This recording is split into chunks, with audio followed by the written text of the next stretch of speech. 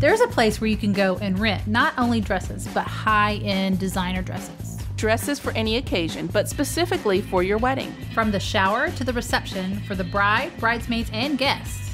It's called Rent the Runway.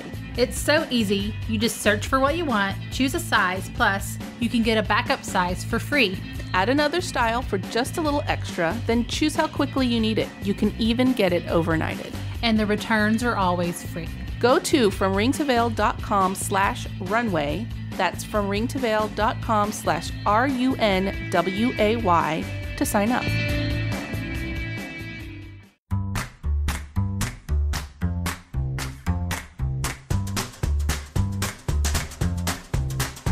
I'm Shannon. And I'm Kim. And you are listening to From Ring to Veil, a wedding planning podcast, where we share tips and information to help you plan the wedding of your dreams. Without all the stress. Spring Wedding Ideas, episode number 116. Subscribe to From Ring to Veil anywhere you listen to podcasts. If we're not there, let us know. We want to be there. If you don't know how, just let us know and we'll help you. Spring is just about here. It is. It's March. And we are talking spring wedding trends. Yes. Who doesn't love spring? I love spring. I love spring flowers. So. I know. And tulips are my favorite flower. And then you're in the right place. Yeah. If you're not in Holland, then you're in the right place. Let's start out with trends. A lot of these trends have spread out over the past year as well. But this one is because, most of the weddings have been kind of neutral toned, blushes. Mm-hmm. In spring, you can bring the color back. Yeah, you can. Especially this spring, it's bright, vivid colors. And I absolutely love that. Mm-hmm. Next, you can bring in elaborate entrances, which I am a huge fan of. So, visualize with me. You've got your arbor that you're standing under. But at the beginning of the aisle, you have another arbor that just enhances the beauty of the whole situation. Or you have the entrance doors. You can do something over the entrance doors. And it brings in another way to get that visualization from you see this, and then it takes your eye all the way down the aisle. Mm-hmm. And it's like a, bam, here I am kind of thing. I just love it. My wedding. I love it. And we've been talking about destination weddings a lot recently, and far away destination weddings are very popular. That's right. And if you did not hear our podcast with Elsie and Johnny about adventure destination weddings, go back and listen. Yes, you have got to go listen to it. It is episode number 114. There will be a link in the show notes so that you can easily click on that and listen to it. It was fabulous. Yes. And I think for a faraway adventure destination wedding would be so incredibly fun. I like the destination part. I don't know about the adventure part. But anyway. Zipline? Come on, Janet. Having things fly in my face. I don't know. Okay. Anyway. So now we have our phones attached to our hand. We have a tablet wherever we go. So planning virtually is basically what you all do now. Yeah. So everything is on your phone or in your tablet. So you want everything done immediately. Mm-hmm. So that is a big trend that's coming out. Another trend is vertical visual interests, including using empty space, meaning the negative space, the space above you, the space around you that's not getting used.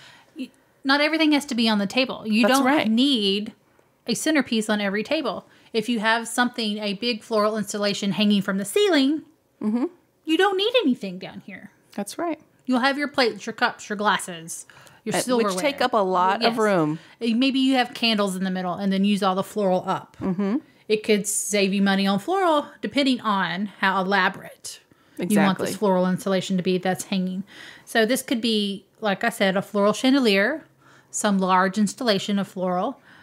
Chandeliers to begin with. Yeah, chandeliers. Mm-hmm. Lights, fabric, pipe and drape. Swag. Anything like that. We have a wedding coming up the 1st of April that's going to have a lot of draping and a lot of lighting, and that's our main focus. Right. We do minimal floral on the table. minimal floral anywhere, really. Right. She's using the open space that's there to create something, a look, a whole, I don't know, experience, changing the way it looks from any other wedding. Right. I think it's going to be gorgeous. So that's another way you can, add to your wedding ambiance, I guess you could say. Mm-hmm. Another trend that we're seeing is garden-inspired florals, greenery-based. Of course, with the color of the year being greenery, this is going to be very easy and very plentiful for this year. And it's basically greenery with pops of color, minimal flowers. Yeah, like you just think about it. If you're walking into an English garden, there's tons of greenery, bushes and hedges and all kinds of stuff with a little bit of flowers here and there. I think that's beautiful. Unique guest experiences is another trend. This includes food. You can have food stations, like self-serve stations, like a sundae bar, a taco bar, fajita bar. Talk about Mexican food.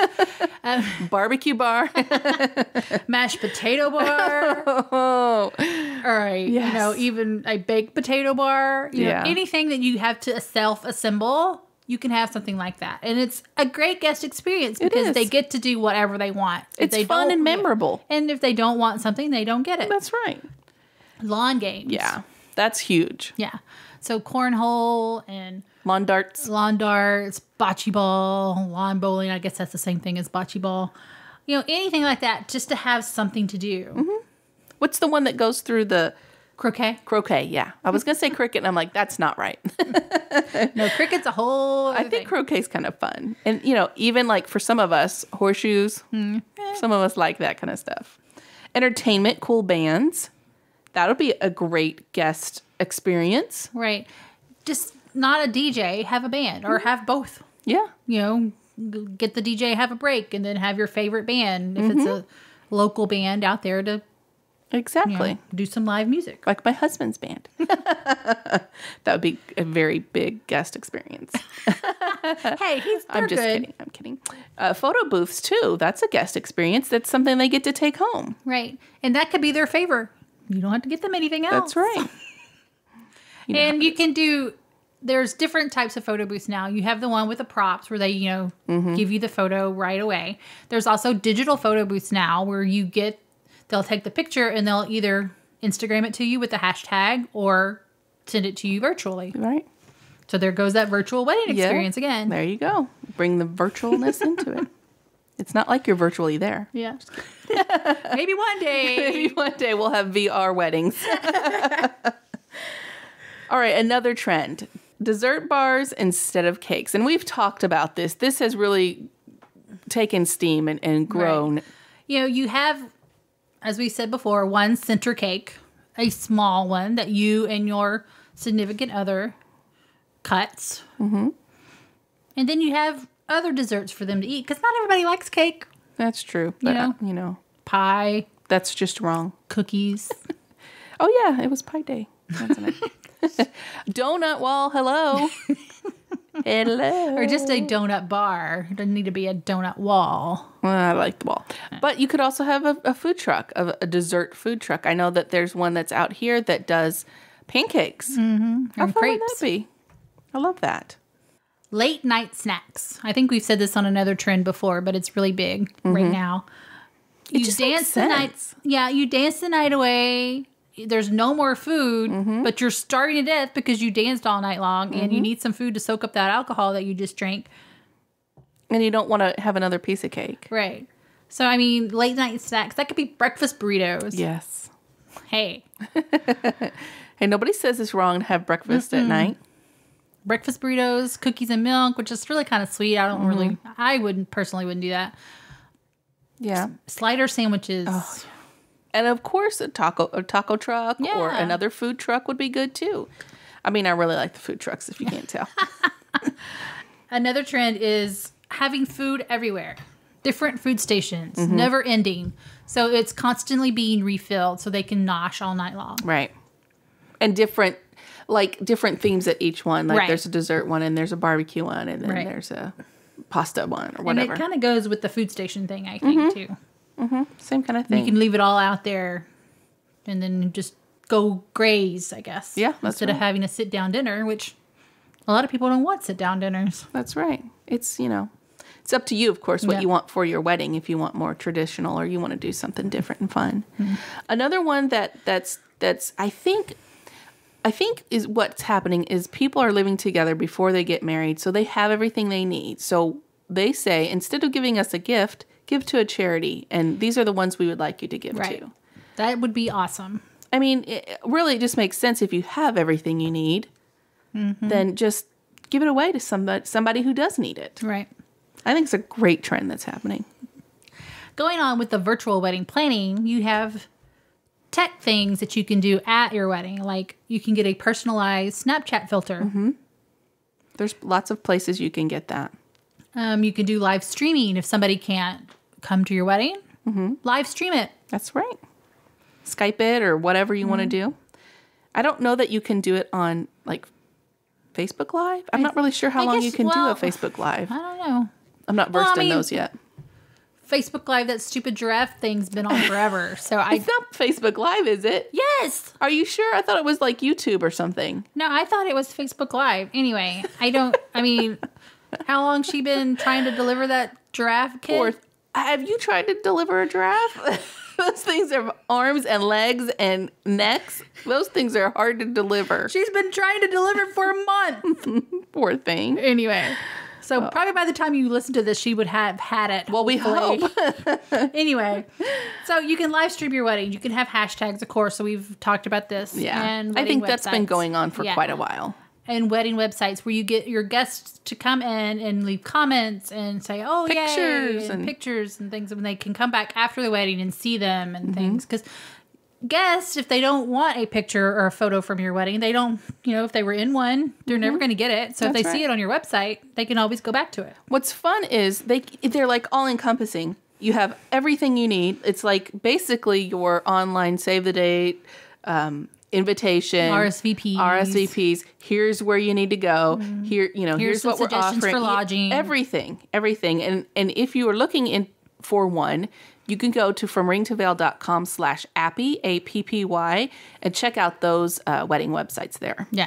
You don't want regular flowers at your wedding. Paper flower bouquets are very popular. They've been around for ages, but they're really becoming to the forefront. And not just for bouquets. You can have them for altar decorations. You can have them in your centerpieces. Hair, everything. Right. And they're really pretty. And somebody's got to be really talented to make them look really nice. Yeah. And of course, we like the book ones. Yeah. Have a whole bouquet of book flowers. Sustainable weddings. Now, I'm working on trying to find somebody to come talk to us, with us, about sustainable weddings, because I think this one is going to be a big deal. Right. We already have had green weddings, but this just kind of kicks it up a notch. Right. So this is like farm to table food. Like you're there at their farm having your wedding. That food that came from the farm is going to be on your table prepared by their chefs or whatever. That's awesome. Yeah. I mean, how cool is that? And if they have a flower farm, you get your flowers there too. That's right. So locals, reduce your carbon footprint. Use your local vendors. Use your local flower vendors, your local food vendors, things like that. Recyclable products. Yeah. Which I think includes, I guess it's more reusable, but like rentals that are going to be used and used and used and used. Right.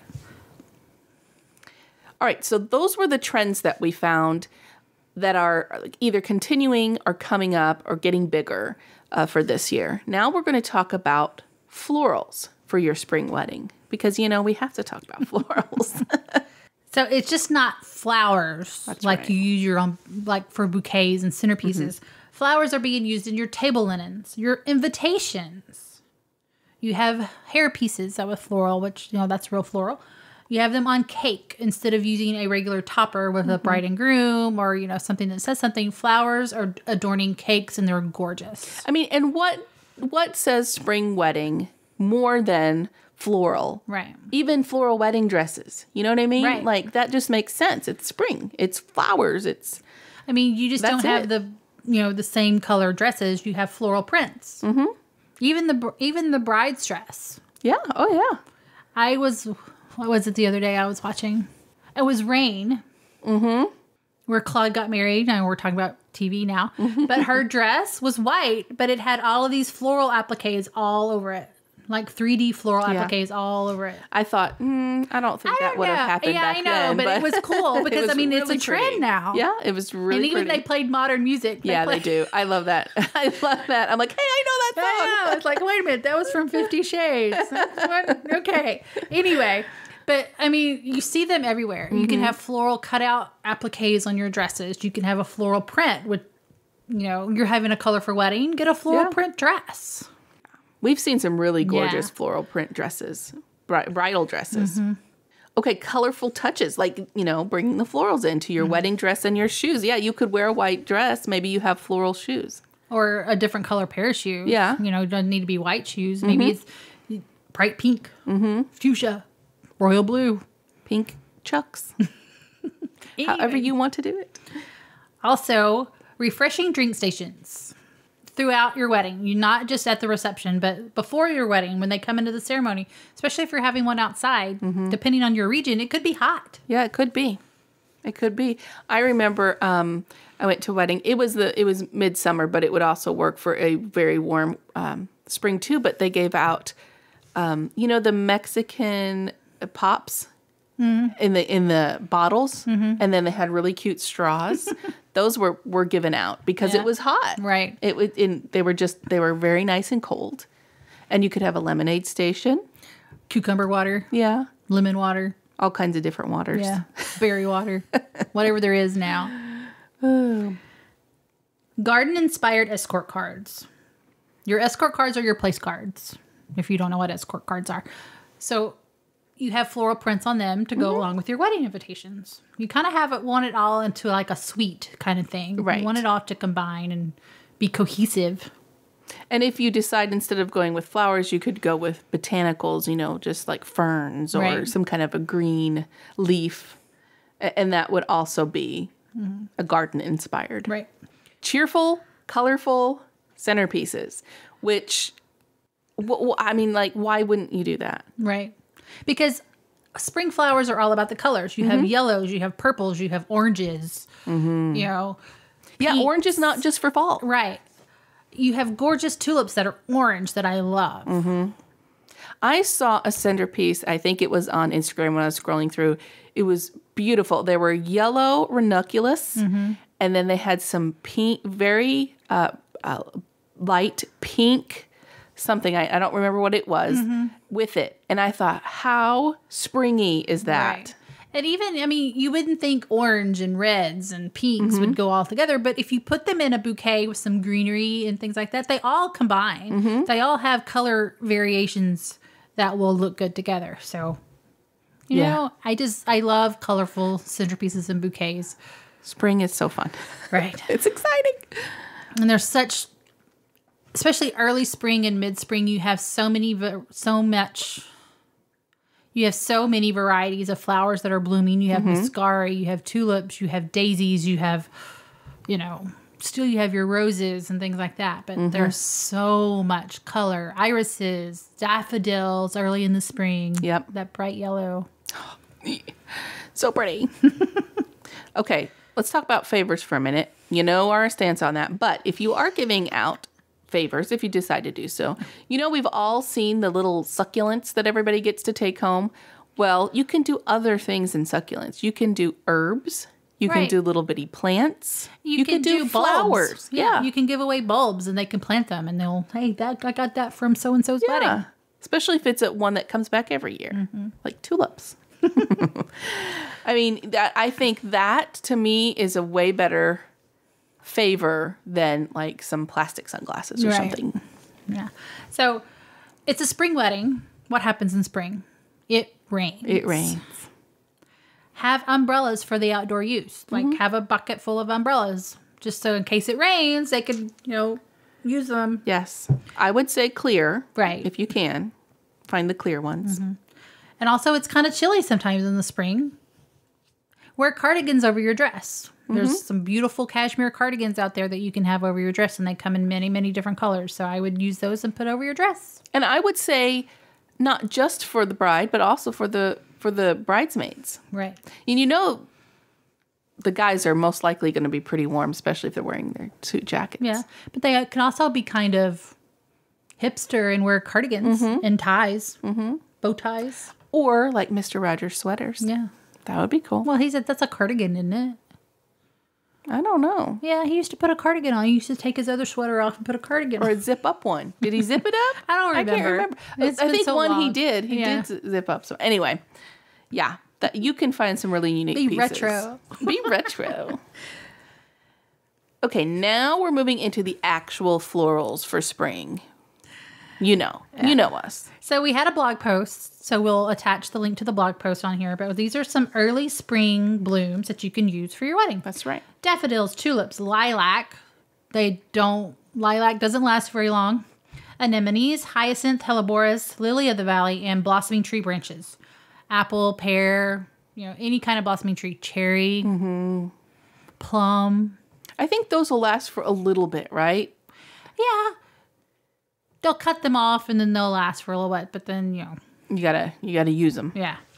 So that's early spring, March and April. These are what's usually available for you. Now late spring, which is basically May.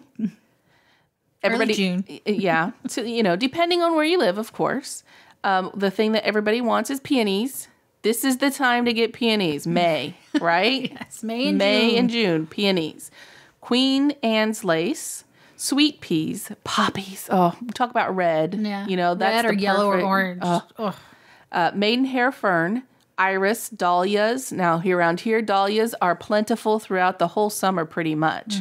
And they are in pretty much any color that you want. Big as your head or teeny tiny, round, whatever. Feverfew and foxglove. So these are just a few, not a few, quite a bit of trends for the spring and things that you need to think about for your spring wedding. Either if it's this year for a late spring, pop-up wedding, elopement, or you're planning for next spring, they can be carried over. These are traditional trends, not just trendy. Right. These will last. Yes, exactly. So if you're 2018 already planning your spring wedding, these will be hopefully good. If you have any questions about any of the stuff that we're talking about, if you're wanting to find maybe a charity that you want to have your guests contribute to, can help you find that. Maybe if you are looking for some local vendors even, we can absolutely give you some suggestions. Right. So we love to do research. So if you have a question, like if you're in a different part of the country and you want, hey, I want a florist to do this, or I want, we'll look it up. Yeah, we're especially with floral, you're part of a few different groups where it's nationwide. If we don't know where it's at, we can, definitely ask other people because we have great contacts. So, yes, if you just have a question on anything that relates to the wedding, feel free to email us at info@fromringtodevale.com. And if you'd like to support us monetarily, please check out our Patreon page at fromringtodevale.com/give. We'd really appreciate it. Until next time, no stress, no worries. Keep calm and listen on.